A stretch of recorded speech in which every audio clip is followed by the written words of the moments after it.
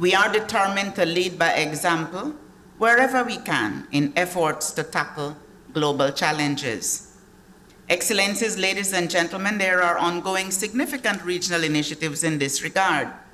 For example, the region has articulated its first Caribbean Community Environment and Natural Resources Policy Framework. This is to be formally launched at the 4th International SIDS Conference scheduled for 27th to the 30th of May 2024 in Antigua and Barbuda. This policy framework, which has been approved by the environment ministers, is designed to serve as the umbrella policy for the sustainable management and use of the community's environmental and natural resources.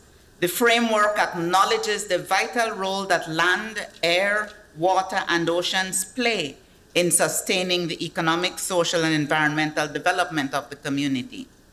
The framework also provides the basis on which a Caribbean community biodiversity strategy aligned to the Kunming-Montreal Global Biodiversity Framework is being finalized for ministerial approval.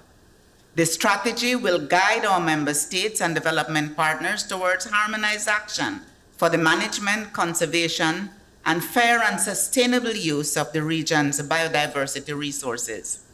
Secondly, the region has been implementing Vision 25 by 2025, our comprehensive strategy to reduce the near US $6 billion food import bill in CARICOM as we focus on building food and nutrition security. The region is taking action to strengthen food production, improve intra-regional trade, and create wealth and economic opportunity within the agricultural sector of every CARICOM member state.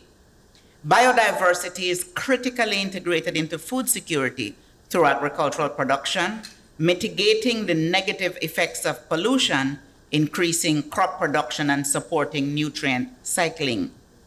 Thirdly, CARICOM has played a very constructive role in the successful completion of the negotiation of the new High Seas Treaty on Biodiversity Beyond National Jurisdiction, the BBNJ. The CARICOM grouping negotiated en bloc and led in the negotiations on marine genetic resources and cross-cutting issues. We continue to coordinate as a region as we move to expand signature, ratification, and implementation of the treaty. As we do so, we applaud the government of Belize, which became the first CARICOM country to ratify the BBNJ agreement, setting the pace for wider Caribbean engagement.